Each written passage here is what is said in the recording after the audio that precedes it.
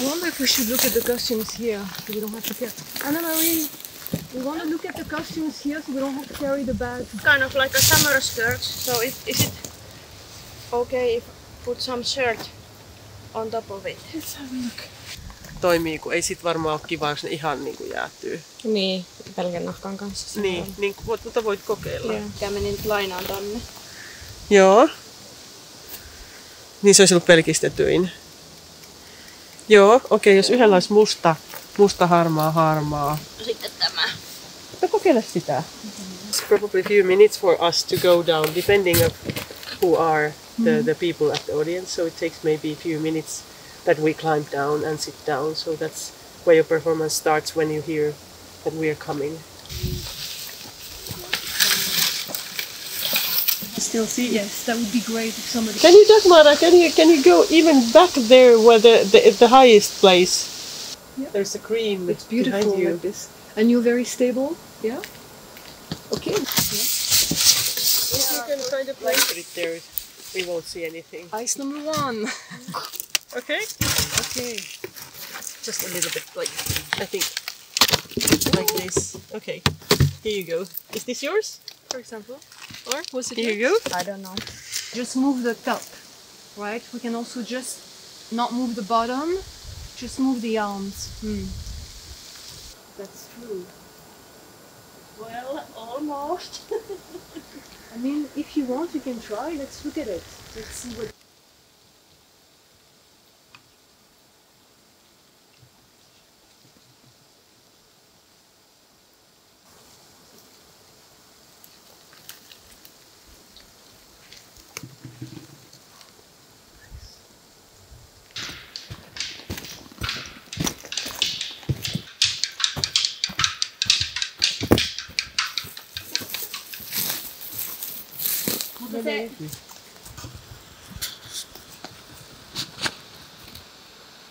Se soundi on niinku, Niin. kun te... Siitä tulee vähän semmonen niinku... Mutta hei, tietysti flamencohan on alun perin tehty ilman kenkiä, paljain jaloin. Niin, mutta se ensin, että siihen pitäisi siitä puuttua ehkä ajatus myös siitä ekasta, että mikä se on. Ja se mun alkuperäinen ajatus oli, että se on niinku se, että muutoksen tuulet alkaa niinku puhaltaa. Joo.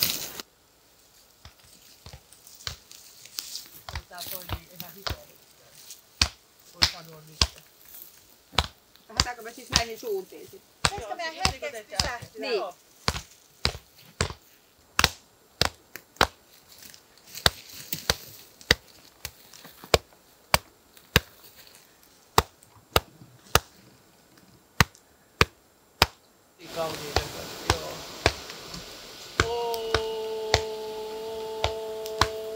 Ei, tätähän voi tehdä nyt vähän pitempään. Voi.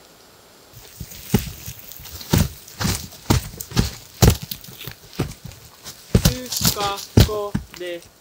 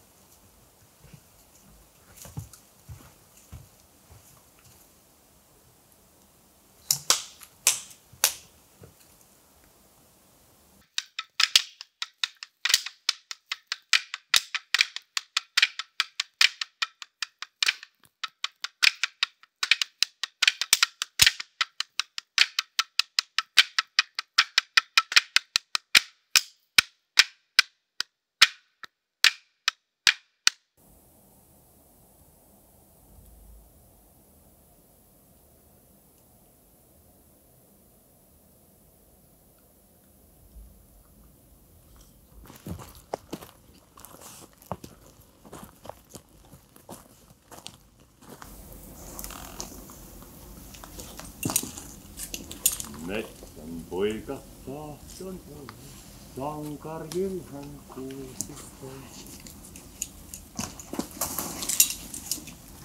Saa piholla painivella, karhu kanssa painivia.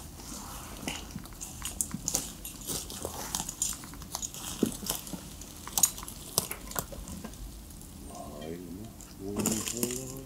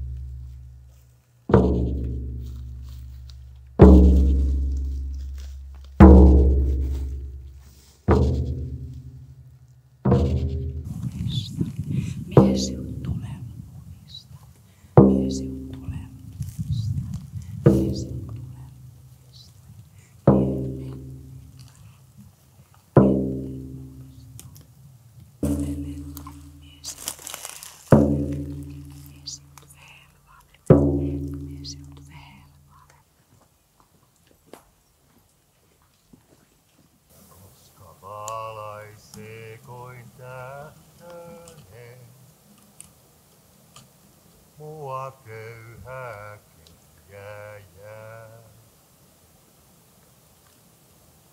Koska päättyy matka yöllinen,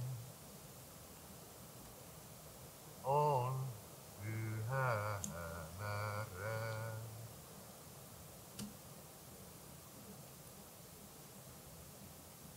Taivaalle nostan yhtenään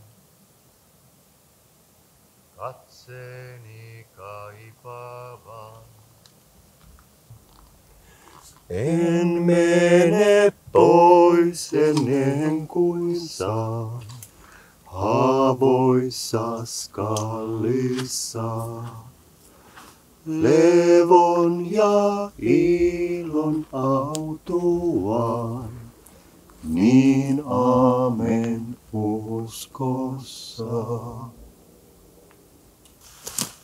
Armoa kerjäläiseksi, armosi että saa.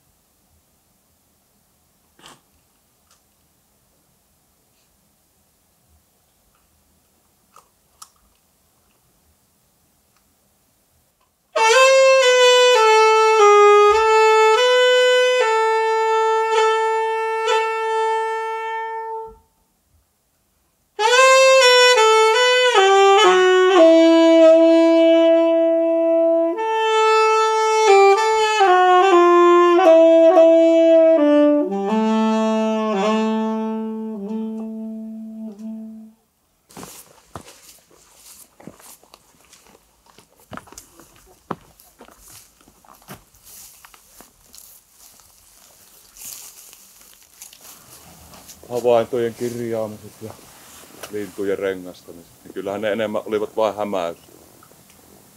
Niin minulle itselleni kuin kaikille muillekin. Niiden takana minä saatoin kulkea luonnossa. Eivätkä he edes tiedä olevansa sokeita, sillä heidän silmänsä ovat aina olleet pimeänä.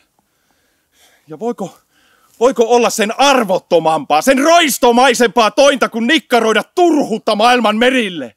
Haaskataan nyt viimeiset luonnonvarat loistoristeilijöihin, jolla ihmiskunnan elähtäneimmät haaskat viskihuuruissaan kyntävät ympäri Karibian mertaa. Ihminen on evoluution erehdys!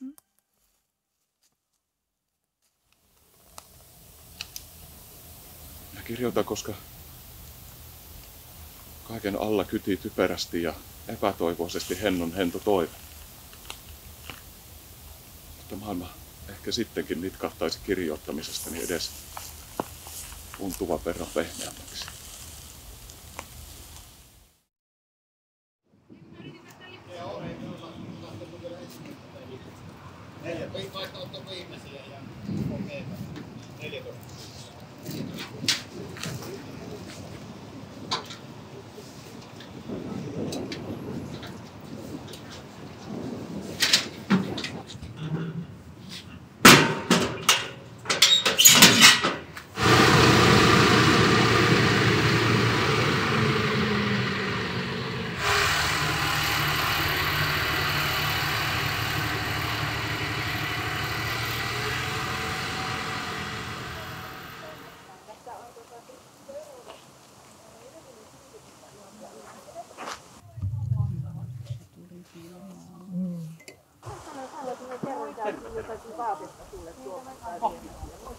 Kämppä on isoisäni rakentama vuonna 1937.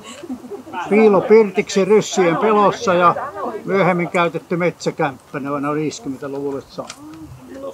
Kämppä vuokrattiin vuonna 1962 Laukaan metsäteknikolle, 25 vuotta oli sopimus. Ja vuokra oli pullo konjakkia juhannusaattona kotiin toimitettu.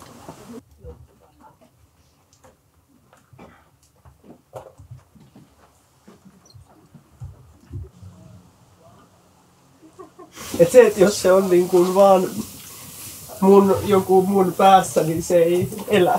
Se syntyy vasta sitten, kun tekijät rupeaa tekemään. Ja ensimmäisessä kohtauksessa mä haluan kiittää siis ja ylipäänsä kiittää Esityksen porukkaa ja Leenaa, joka on sen tukipilari, kun mulla on niitä ideoita, että no miten tämä toteutetaan käytännössä. Siitä kauniista, ihanasta kuvasta, jolla tää on. Kiitos, lämmin kiitos teille. Sä teit tosi ihanan roolityön siinä. Sun katse kohti taivasta, kun kuuluu sitä laulua, niin se toi siihen semmoisen uuden elementin siihen koko kohtaukseen. Kiitos, Klaarissa. Ja sitten... And then there is Evangeline. We talked in Skype, maybe in August, that you could come here, and then after this winter, what happened, the coronavirus, the flights were cancelled for 2 times, and we were like, can you come, is this going to happen? And then we talked and said that we will make you, somehow you will just come here even though it was against all the odds. And your support to me in New York has been so important, and I hope that this experience, your first visit to Finland, was something that you will remember. And the place where you were performing, the deepest, darkest spot, I think that it was cold. I was a little bit worried, but you were shining there, and you were bringing the buto in the best possible way. I'm so proud and thankful and happy that you could come. Thank you. Thank you, Evangeline. This is, those of you who know me, they know it's always like this. Ja sitten tässä on ollut tietysti iso porukka, eli täällä on Juhani, joka on Valkolan kyläyhdistyksen puheenjohtaja. Juhani on ihan hirmu tärkeä ollut tässä, koska kaikki nämä kahviat, tämä on hänen oma kämppänsä, missä me ollaan. Se vieraanvaraisuus, ystävällisyys, toimeen tarttuminen Ja semmoinen, että mä oon voinut aina luottaa, kun mä kysyn, että mitenhän me tää ratkaistaan. No joo, no kyllä, mulla saattaisi tossa yksi traktori olla. No, valitettavasti se ensimmäinen Valtra hajosi. Joo, one of a kind.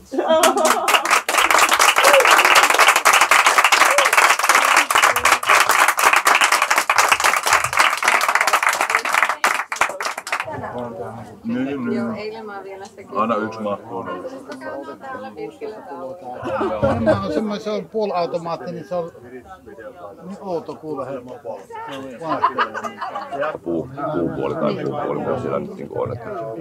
Katsotaan, jos sitä kerkeä sitten. Niin, just niin, niin kato, siellä kierretään kaikki rajat, että on vaatetus ja tekstiili. että liukastunut siinä, se oli. Sillä idealla. Kiitos, moikka. Kiitos. Kiitos. Oli mukava. Mukavaa, tosi mukavaa, ihan mahtavaa. Nyt sä voit sit huomenna kertoa.